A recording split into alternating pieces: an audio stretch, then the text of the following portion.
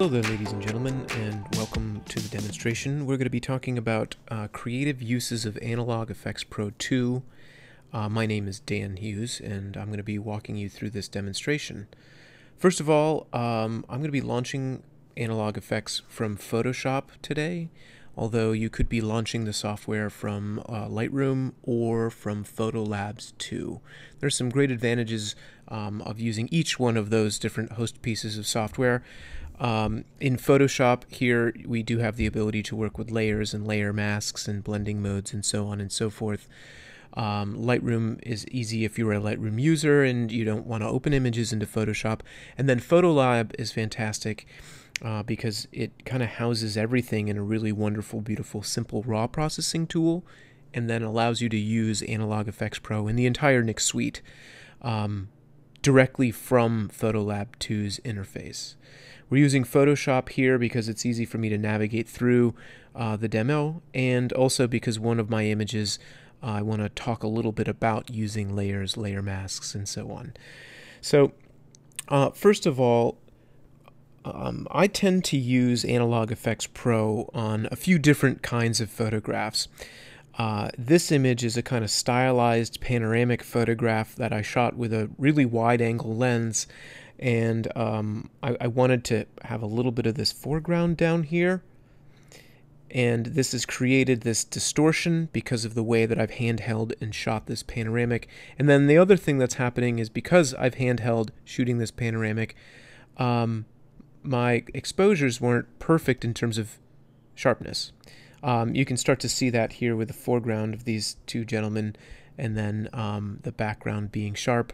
And I think in one of the exposures I even had a little bit of a camera shake because my exposure, my shutter speed was a little bit too slow, and I moved the camera in the exposure. Now, the beauty of analog is that we're going to be utilizing some of these maladies or problems that you can run into in photography as stylistic aesthetic choices. So oftentimes I find myself, when I make mistakes and I want to use the photograph for something, I'll use Analog Efex Pro to kind of massage the image in one direction or another to get a pretty stylized image, at least in this case, and then also to, if you will, save nice frames that have maybe technical problems. Now I'm going to open up Analog Efex Pro here from the Nik Selective tool. So let's get started. I want to talk to you about the interface in Analog Efex Pro before we get into some of the different uses that I find myself using Analog Efex Pro for. And first of all, for anyone who's not familiar with Analog Efex Pro, the idea is the software is designed to help to stylize images in ways that photography companies, whether it be film companies or optical lens makers and camera manufacturers, have been trying to actually get rid of for the past 200 years in photography. We actually took those problems and allowed you as the photographer to kind of control the image. Because one of the problems with something like dirt and scratches or lens vignettes is that if you work with them in camera, it can be very difficult to control that in an aesthetically pleasing way. Maybe not so much lens vignette, because you kind of know what's going to happen depending upon what f-stop you shoot at with a particular lens. But we can actually introduce dirt and scratches onto an image, make it aesthetically pleasing, a layer of texture or something like that, and it works really nicely. Now, Analog Efex Pro is broken up into different cameras.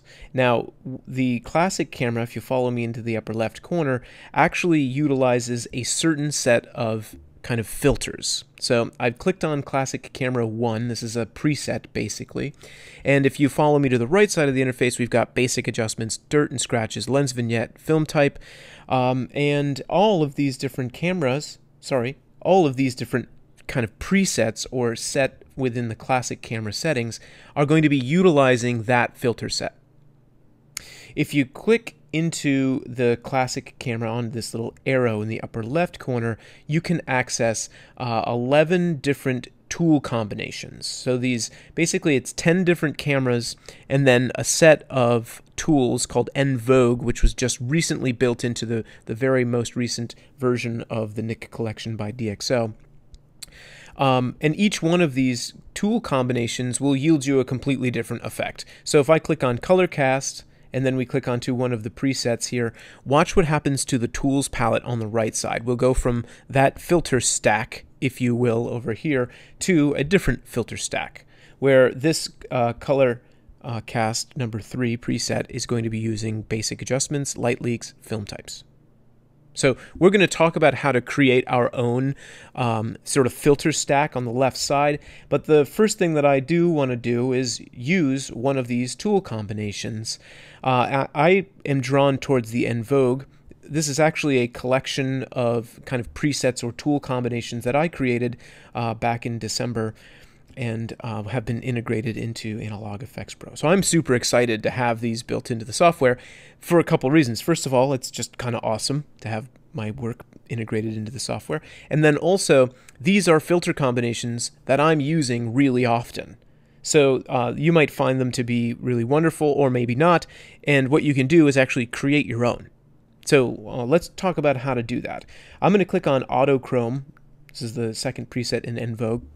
Let's kind of massage this set of filters and adjustments, and then let's save our own preset really quickly so that we can get a good idea how to do that. And then also, I find myself saving my own kind of custom presets and then using them over and over again. In fact, I have 2 images that are relatively similar of these kind of grandiose architectural photos with a kind of, actually both of them have water in the foreground, a little reflection pool.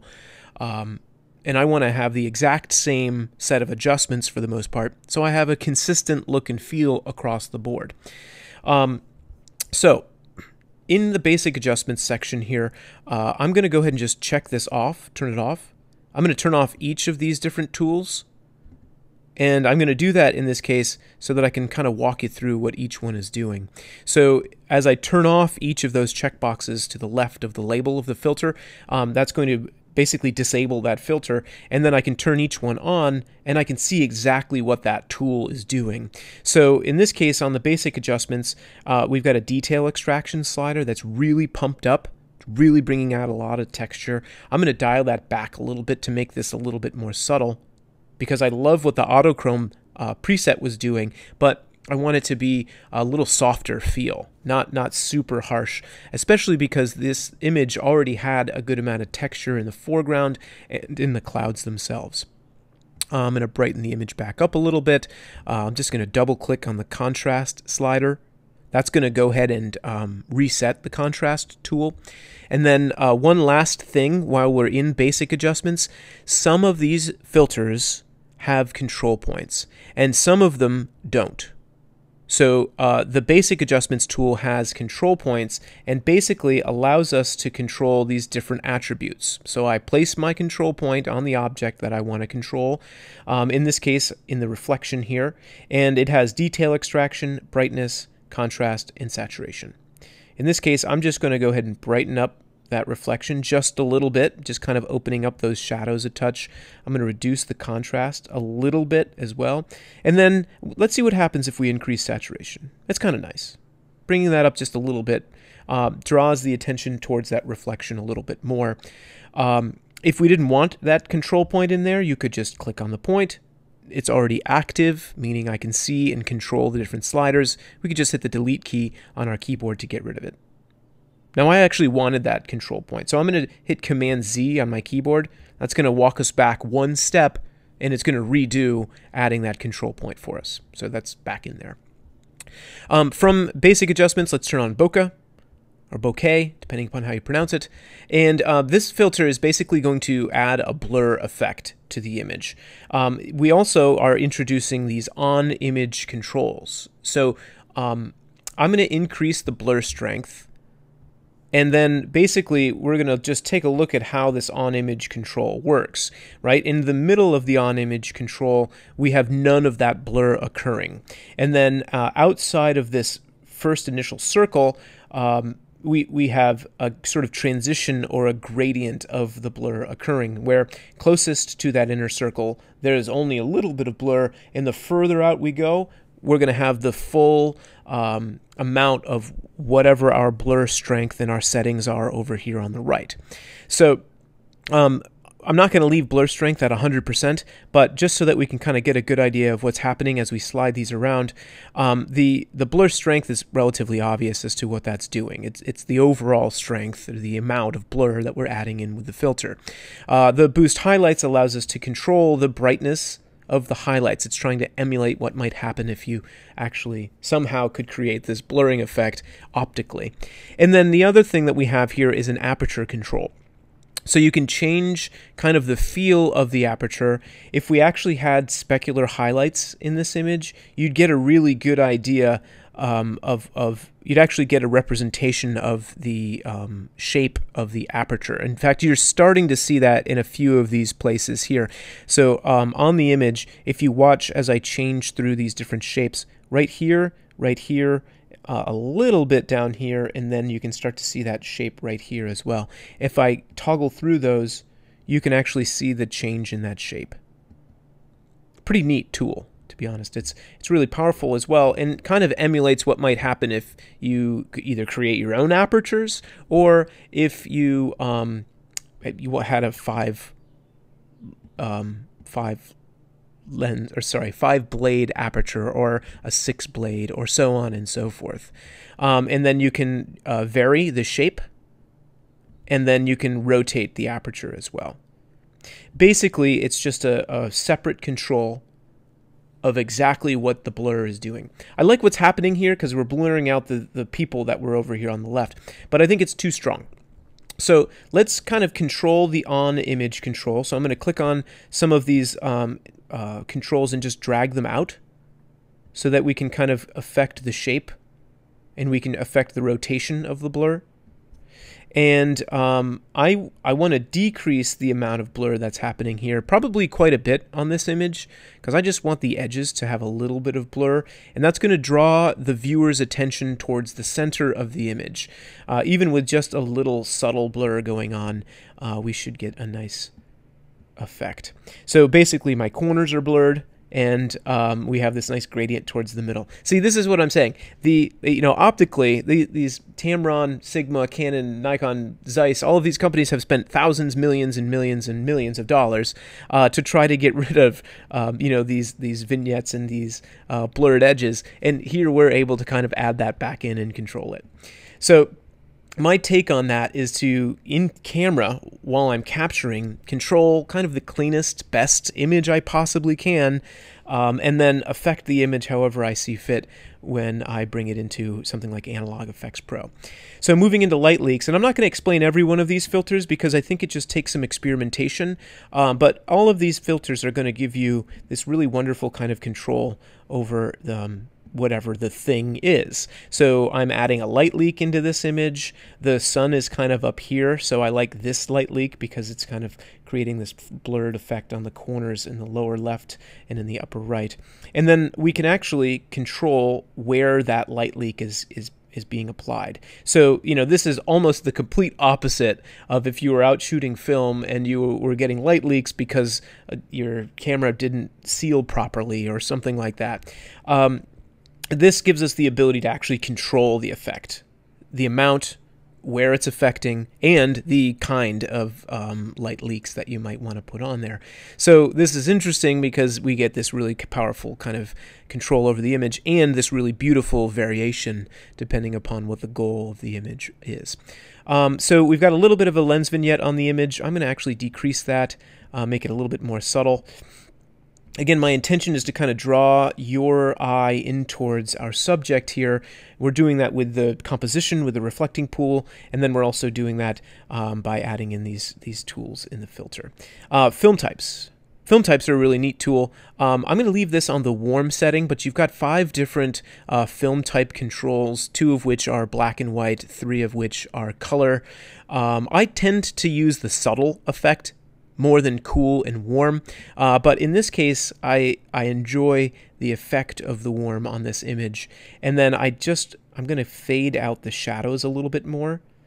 And basically what this slider does is you can either retain the deep dark shadow detail by keeping the film type neutral to faded slider over towards neutral, or I can kind of fade those shadows and kind of mute them a little bit, reducing contrast basically.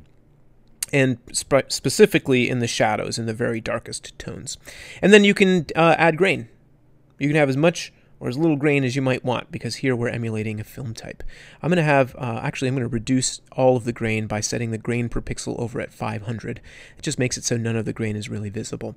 And then I'm going to turn my frames on. And I actually really like this frame on this photograph, but the frames tool is full of a bunch of different frames. Film strip, let's click on that. This is going to emulate the edge effects of a roll of film or different kinds of film, one or several of which are actually emulations of like a Type 55 or a Polaroid film edge, somehow in color. And then you can change the scale. So you can encroach further into the image or less, not so far into the photo, depending upon what your intention is. I'm going to go back to the white, and I'm going to click into, how about the round edge one instead of the original that we had? And we're just going to increase the scale so we've got a little bit of this effect. So once I get what I want out of this frame, I'm just going to save this as a custom preset. Actually, let's take a quick look at the before and after. I might take a control point in the basic adjustments and actually add or increase the brightness in the building itself, so dodge that a little bit. I'm holding the compare button. You're seeing the original image. Here's the enhanced image. I like this muted effect on this photograph. It kind of makes the image feel a little bit more eerie, and I think it matches the aesthetic of the evening as well. So I'm going to place a control point on the building. I'm going to just bring the brightness up of the building just a touch. Again, with the goal of kind of attracting your attention a little more towards the building. Maybe increase saturation and a little structure, or sorry, contrast in this case. One last compare with the before and after. There's the original, there's the enhanced. I like what we're getting. Let's save this as a custom preset. So if you follow my cursor down to the right side of our filter stack, I'm going to click the save button, and I'm just going to name this, how about State Capital? The name doesn't really matter in this case. I'm probably actually going to end up deleting this because this is pretty similar to the autochrome preset that's built in. But I'm going to click the OK button here. That's going to save into my custom settings. So where we were before, we were within the cameras section on the left side. If you scroll down, we have custom recipes, presets rather. And now this one is going to be down a little bit. Actually, it should be in alphabetical order, or possibly down at the very bottom. Oh, State Capital. I see. I thought I named it Capital. Here it's State Capital, so it's right there. And all of these are just custom presets that I've created. Now, one last thing, or a few things to mention about the interface here while we're in the software right now. There's an imported section, so if you were to like download presets and then import them into your software, they are going to show up in the imported section. The way that you would import a recipe or a preset is to click the plus button that's to the right of the imported label there in the left side of the interface. There's a history state browser. So this actually records every single thing we've done to our image since we've opened it into Analog Efex Pro. And then there's instant help as well. And the instant help basically allows you, as you scroll over something, it gives you an indication as to what where your cursor is and what you're in. So this is a nice way to kind of learn the interface as well. Okay, I love our effect. I'm happy. We're going to go ahead and click the OK button in the lower right corner because I spent a good amount of time talking about this first image. So we go back over into Photoshop, and what's happening in Photoshop is that our original background is still there, and then our filters have been applied to a duplicated set of pixels. So our original image is there, and we can always get back to it if we wanted to or needed to. Now, I have a very similar image, and I don't even know how I've done this. The way that I've shot both of these images were the same. I guess I'm drawn to this sort of aesthetic. And also, a lot of buildings, these grandiose buildings, seem to have reflecting pools. And so I've just lined this up in a somewhat symmetrical way. This is also a handheld composite image. I've just reduced the pixel dimension so that it's much smaller. So if you're wondering or if you're curious about how this image was made, basically I've just shot, I think this was with a 85mm lens. I shot a frame, moved the camera, shot a frame, moved the camera, shot a frame, and tried to keep the sensor basically in the exact same spot if possible. And actually this is a more successful representation of this panoramic technique, and it's much easier to shoot this way with a longer lens than what I tried to do with this wide-angle lens. I'm going to get this really weird distortion, and you can probably see that in the curvature of the building. We could fix that. I didn't purposefully for aesthetic purposes. I just thought it worked. Now, getting into workflow here in Photoshop, this image has been processed using Color Efex Pro. I find myself using multiple Nik plugins most times. Sometimes I'll use maybe just Viveza or just Analog or only Silver Efex Pro, but if it's a photograph that I'm going to do something with, I'm going to maybe end up printing it, or it's going to be published somewhere, I do tend to use numerous plugins from the Nik Collection on a single image. So this is probably a little bit closer to what my actual workflow is. I've got another image that I'll show you later. So let's open up Analog Efex Pro. This is practically the same picture. Let's see what happens when we go into those custom presets that we just created, and just use that same preset that we created for the previous image. So state capital, and the thing is if it's not perfect, we just have to go in and hone the adjustments, right? So the vignette is a little bit strong on this image now, and what else? So let's go right into the vignette, because I know that I want to reduce that. I want less of it because I kind of like the flare that's occurring. Oops. I'm going to bring that actually to 0. And then maybe go into the film type, and let's mute this or fade it a little bit less. So we've got a nice sort of dark shadow tone. There we go. And then we'll just go into the light leaks, and we're going to move the on-image control to position the light leak in a slightly different way. Let's see what would happen if we just have the light leak on the left. And so in this case, if I want my images to kind of look the same, I'm going to kind of use the same light leaks and probably even the same dirt and scratches and so on. If I wanted two images to kind of hang on the wall next to each other aesthetically, it would just match a little bit better if I'm going to have this really strong overall massage or change in the pixels, right? Especially if I'm going to be presenting these images kind of together or in a series or something like that. I kind of, and of course I'm generalizing when I'm saying this, but I think aesthetically that these images will actually go really nicely next to each other. So I'm happy with our effect. We've used a preset, we've gone and massaged the image, and let's just take a look at what these photos look like next to each other in Photoshop. So I'll drag this image out.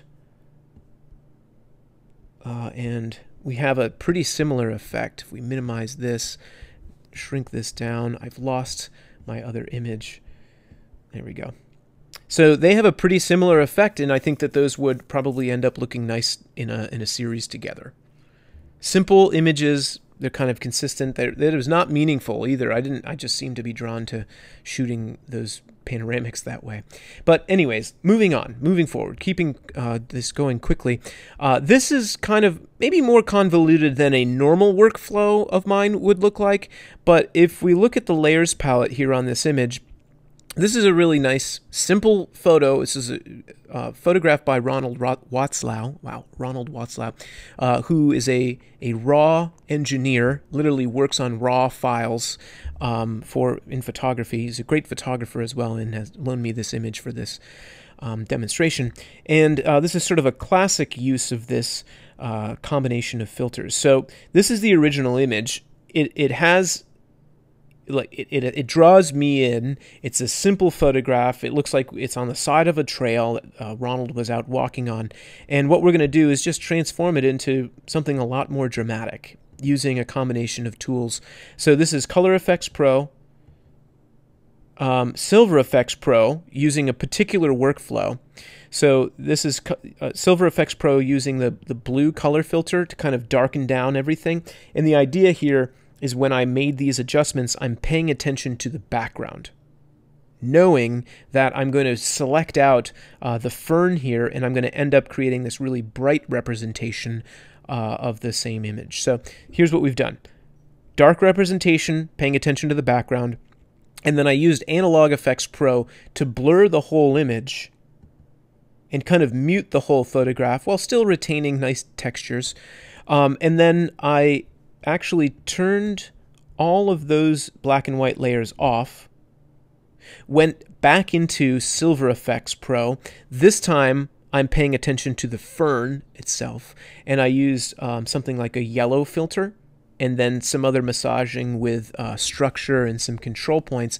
And then all I did was in Photoshop masked that stuff out.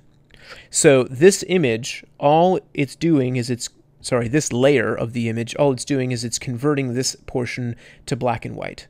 And then you can see I've got a little bit of it on this fern back here. So then when I turn on my black and white layers underneath, now I have this really interesting separation. So this is something that something like Ansel Adams or John Sexton might be doing in the darkroom, although they would be shooting film and processing it in a certain way that works for whatever capture they've made, and then they're going to be doing this in the wet darkroom. We're doing this in the digital darkroom, but with a similar mindset, similar idea and thought process. And then I actually added another layer of Analog Efex Pro where I've used one of the edges, the frames from Analog Efex Pro to kind of finish this image off. So I don't even need to open up Analog in that case to show you that. I just wanted to talk you through that kind of workflow. So on this image, this is a photo that was shot in the spring in northeastern New York, actually in a park called All Sable Point. And it was just a flooded road. Seemed interesting. And what I want to do is kind of distort this a little bit more. I think it's going to drive it home. So we're going to use one layer of Analog Efex Pro. This is the original capture. Oop, no, that's not. This is the original capture. And then here is the effect that we're going to create using Analog. So in this case, using Analog Efex Pro, we're going to create our own stack of filters. So far what we've done is we've used some of the cameras and the presets that are on the left side, but you can actually create your own set of filters yourself. So to do that, you move into the upper left corner, click into the cameras, and then you just click on Camera Kit. And I think that this is probably my favorite way of working, but the Camera Kit can be kind of time consuming because you have to play. You have to figure out what's going to work best with this image. I do know I want to use the basic adjustments, and I do know I want to use lens distortion as well. And the lens distortion tool is going to allow us to kind of create a barrel or a pincushion distortion. And I like that effect in this case with this water reflecting the trees. We're going to really kind of mess with reality. So the lens distortion tool, I'm going to go ahead and just bring it over towards pincushion. If I bring it really far, it really messes with that distortion. It looks like we've shot this image with a not corrected lens, a Holga or something, which purposefully, gives us this distortion. The chromatic shift, it allows you to basically, it creates a chromatic aberration. It shifts in this case, the red channel and the blue channel, and it gives us this kind of interesting color distortion, and it's going to be most apparent towards the edges, right? Really funky stuff. I'm not going to leave that on in this case because I don't think we need to distort it that much, but I'm going to reduce that actually down to 0. And then I'm just going to toggle the lens distortion tool on and off to make sure it's doing what we want it to do. Let's actually take that a little bit further. Looks good. So from there, we've got lens distortion. I'm going to turn on dust and scratches, or dirt and scratches, and then I actually want to add photo plate, and I'm going to get rid of the lens vignette and the film type tool. So these are the filters that are built into Analog Efex Pro, and you can turn them on by clicking, by scrolling over the filter, and then either clicking the plus button to add the filter effect or the minus button to get rid of it. So we're going to go to dirt and scratches. Now, I want to show you what happens on images two different kinds of images with dirt and scratches. In this case, what dirt and scratches is going to do is kind of add this extra layer, again, of kind of shifting reality or of distortion. This is a digital photograph shot with, as you can see, a D850. I've reduced the resolution for demonstration purposes, but the beauty of, and if you will, the problem I have sometimes with a digital photograph is that they're practically perfect, right? And in this case, I want to kind of scratch it up. I want to add something to it to give the effect of, this has been printed and then rescanned, or basically just to add an extra layer of something. And the thing about the dirt and scratches tool on this image is that this photograph it's almost entirely in focus from the foreground to the background, and it's almost entirely high frequency. There's textures everywhere. And so by adding the dirt and scratches, it's not really noticeable what it's doing. Although if you turn it on and turn it off, you can definitely see something. What we're going to get out of this is this kind of weird shift in textures. And of course, you can control that based upon which of those textures you're actually adding in. So if we go to eroded, and I click on the one with the lines, you're going to see these lines kind of jut through. It's just relatively subtle. Or if I click on something that looks like it's a little bit more organic looking, you're going to get little splotches of tones. And this doesn't work on every single photograph, but it does work, at least in this photograph, for this purpose, adding this extra little layer of shifting the texture and the aesthetic of the image. Photoplate's going to do the same kind of thing. So photoplate is going to add a texture over the top of the photograph, and we can control that using the drop-down menu. Let's go to concrete. And this is actually muting my contrast quite a bit, which is why I'm adding in my levels and curves. So I'm going to go to levels and curves, turn that on, and I'm just going to go ahead and bump up the midtones a little bit, and then maybe reduce the quarter tones for those shadows. And also my highlights, let's go to basic adjustments for that one. Reduce brightness overall, increase detail extraction just a touch. And actually, let's see what would happen if we increase the saturation. Yeah, bump up that saturation a little bit. So we've kind of shifted reality, right? I've chosen all of these effects to not to correct the image and not to do a complete overhaul on the photograph like what we did with the two images of the buildings. In this case, I kind of just want to mess with the viewer a little bit. I want to draw them in by shifting reality and making them actually look at this photo in a different way than how they would look if it were just a straight digital image. So distort or bring down the highlights. Click the OK button. That's going to bring us back over into Photoshop. And it's just a different way of thinking about using Analog Efex Pro. We're developing our own grouping of filters. Now, I've just got one more image that I wanted to show. And in this case, it's this nice simple portrait, but it's kind of the opposite of the previous image, right? So here we've got skin tones, here we've got a little bit of texture, and actually this was my favorite portrait of the grouping of images that I shot of the subject here. I'm going to go into the camera kit as we're talking, and I know I want basic. I'm going to use the bokeh. Let's add that, and light leaks and lens vignette. Lens vignette is on, so that's good to go. And frames. So this is a photograph that I kind of messed up when I shot it, but it was my favorite of the grouping. So I recognize that I actually front focused, and you can see there's the most texture here. Her eyes aren't really in focus, and obviously you're always going to get a better result if you've captured the image the way that you want it to be. This one's a mistake, but I want to kind of save the frame and use it for something. And I think if I were to try to print this gigantic, it would be noticeable that I didn't do a very good job making the capture. But I think if I were to make just maybe a small print of this, or I was using it online, it will hold up.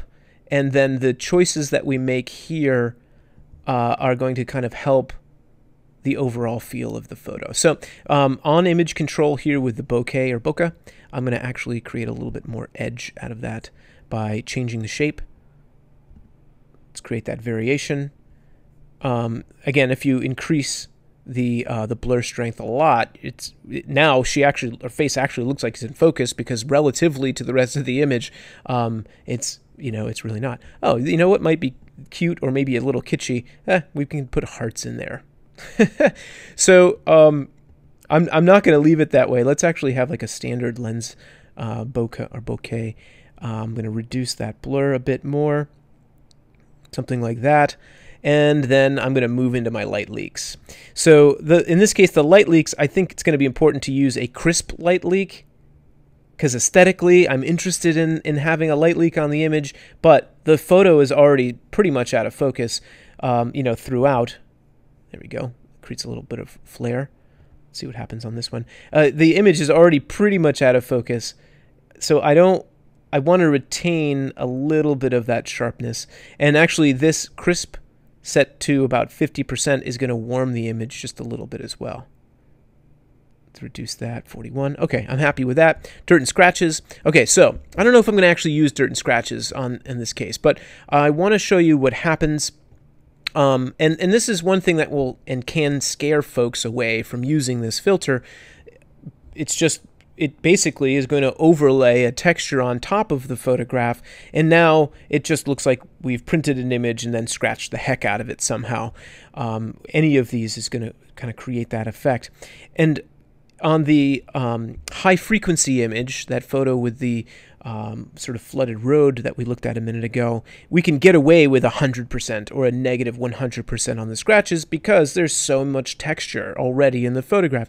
Here, if I want to sort of, in my mind, create a successful layer of a little bit of texture, I need to be a little bit subtler with the application of the effect. So it's not nearly as noticeable, but we've got a subtle little layer of that scratching effect on there. And then in this case, the lens vignette, let's see what would happen if we lighten the edge instead of darken the edge. So we're kind of creating a more high-key representation by lightening, by taking the amount slider towards the right instead of taking it towards the left. Let's do this very subtly. I've shifted the shape to be more rectangular, and then I'm just going to add a frame on the image. And in this case, I want the light box or film strip. Let's see, light box, that's the one that I wanted. And I'm just going to add this effect in here. And the thing about all of these frames, and then the dirt and scratches, and oftentimes the photo plate, is it can reduce the contrast overall on the image. And so I say there are two solutions. There's probably 100 solutions, but there are two kind of simple solutions to that. One is to use the basic adjustments. You can move right into the contrast and just start to bump that contrast up. Or if you add a levels and curves, you just add like a subtle little S-curve to it, and you're going to get some of that contrast back. A little bit too much on the highlights there. Let's increase the midtones just a touch. And now we have, this modified representation where the original digital image is a little bit flat, and you can kind of tell that I've front focused. And then with the adjusted version, because we're kind of throwing everything except the kitchen sink at it, to sort of distract the viewer from the technical problems that I've run into when capturing the image, now we have what I would say a successful looking photograph. Anyways, I hope you found this demonstration to be helpful, and maybe you've looked at Analog Efex Pro in a different way. I greatly appreciate you sticking around and watching our demonstration for Analog Efex Pro from the Nik Collection by DxO.